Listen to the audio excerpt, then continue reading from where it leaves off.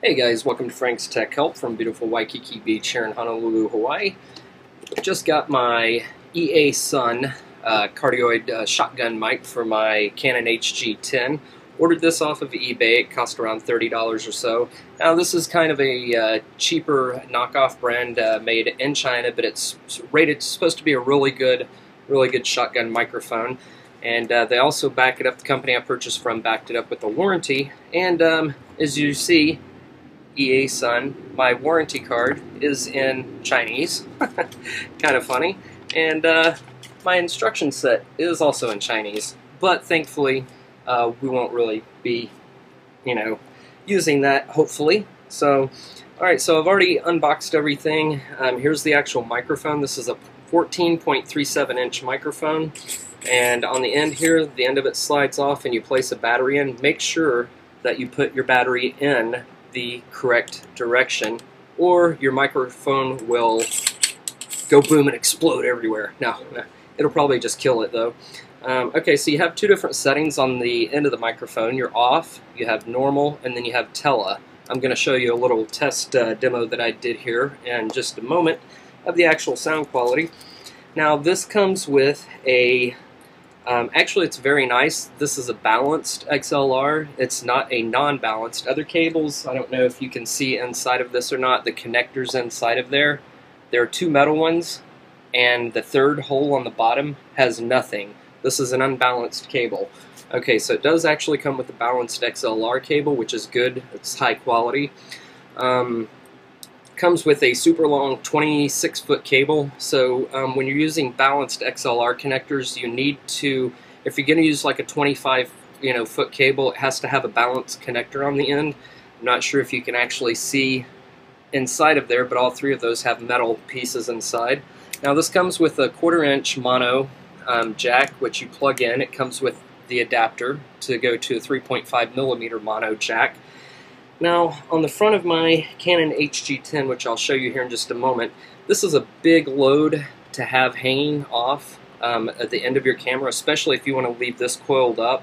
If you can imagine all this weight hooked onto the end of this and snapping off the front of your camera, it's not going to be a very happy situation. So, just quickly to get to some of the other accessories, comes with the windscreen, and inside the windsock there, you will find a standard microphone stand holder. So you would screw that onto a normal microphone stand, and you can have your mic set up for that. In addition to that, one of the primary reasons that I purchased this is because it comes with a hot shoe mount for the top of my camera. Okay, so let me set this aside real quick and bring in the nifty old Canon HG10. Now, on the top of the Canon HG10, you'll notice that there is a little port up here. Let me flip it to the side right here, which can be popped off if you slide the eyepiece back. And so we can mount our hot shoe mount up here, tighten it down just a little bit there. Alright, and we pop on the shotgun mic right there. And if I can get all this massiveness in the screen there. Now there's another model, it's a 10-point-something-inch shotgun mic on eBay also. And it's going to be a little bit short. It's probably going to be about down to here, knock off about 4 inches roughly.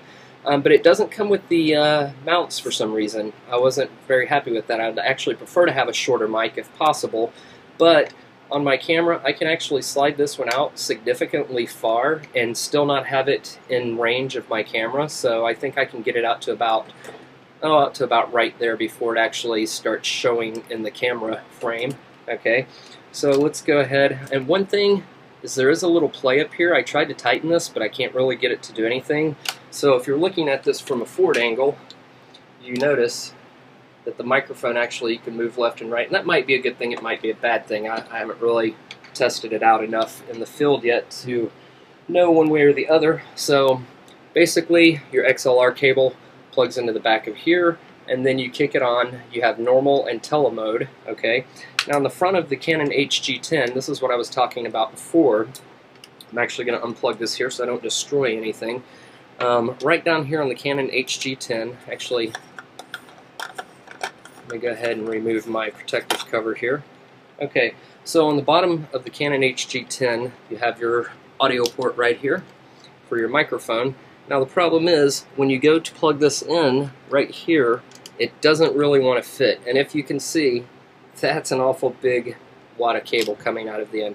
So I suggest going to Radio Shack and buying a 3.5 millimeter to 3.5 millimeter elbow bend, right angle, 90-degree angle, however you want to do it, call it, and then pop it onto the end of that, and then it fits perfectly flush like that right into the front of the Canon HG10. Alright, so I paid $4.50 for this at Radio Shack, and so far I'm very happy with the quality of everything. Let me go ahead and play you a test video here of the actual audio quality, and I'm going to mute my mic here and play this video for you real quick. Okay, so here we are testing out the microphone. Currently it's set for my Canon HG10 stereo built-in microphone, and I've marked off a distance of 20 feet, and I'm going to walk back and let you hear the volume levels. So 5 feet, 10 feet, so we're at about 20 feet now. Do a microphone check on that. I'm walking back in, 10 feet, 5 feet. Okay, so now I'm going to plug in the cardioid mic and set it for normal setting. One thing you will want to have is an elbow adapter, because if you try to do this, especially with the one that came with it, it will not fit into the front of the Canon HG10. So buy one of these, Radio Shack, for like $4.50, pretty cheap. So here we go. Okay, so now we have the cardioid mic set to normal, and I'm going to walk 5, 10 feet. And we're back at about 20 feet right now, testing on normal volume level. See how it sounds as I walk back in here. Now I'm going to set the microphone to tele, and you'll notice a big difference. There might be some hissing background noise. It does pick up some noise from the side areas as well, just a little bit. So we're looking at 5 feet, 10 feet, and we're back to 20 feet right here. And see what kind of volume level you get out of that as I walk back in here now. And so let's do a couple of other tests. Okay, for the second test, we're currently using the built-in stereo microphone for the Canon HG10 at a distance of about maybe 3 to 5 feet, we'll say. Now I'm going to plug in the cardioid mic. This is on its normal setting. Okay, so there we have it. Now it's plugged in and set for its normal setting, and I'll talk just for a second here to give you a general idea of what the sound is like. Now we're going to go to tele. Okay, now we're in tele mode, and once again I'm sitting about 3 to 5 feet away, just to give you an idea of the sound quality. And so far I'm pretty happy with it, so let's conclude this test and get on with it.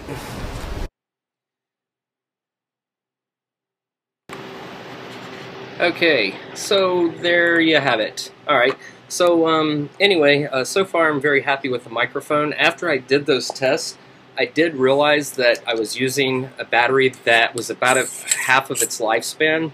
Plus, it's kind of a cheap battery. It doesn't actually come with the battery, so I just took one that I had laying around and popped it in there to use it. So I imagine that you would get a lot better quality and a better sound on the overall scale if you use something like a Duracell or an Energizer, something more of a top quality type of battery.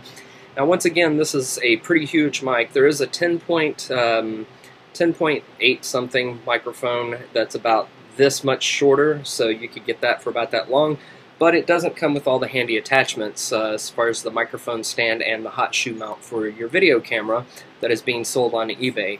So this is my review of the shotgun mic, the cheapo shotgun mic that's being sold on eBay for around $30. A very good solid investment, considering that a lot of the other microphone shotgun mics out there are going for $135, $150, even $200. This is a very good solid investment. So if you're in the market for something like this and you've got the little bit of extra cash laying around, I highly suggest getting one.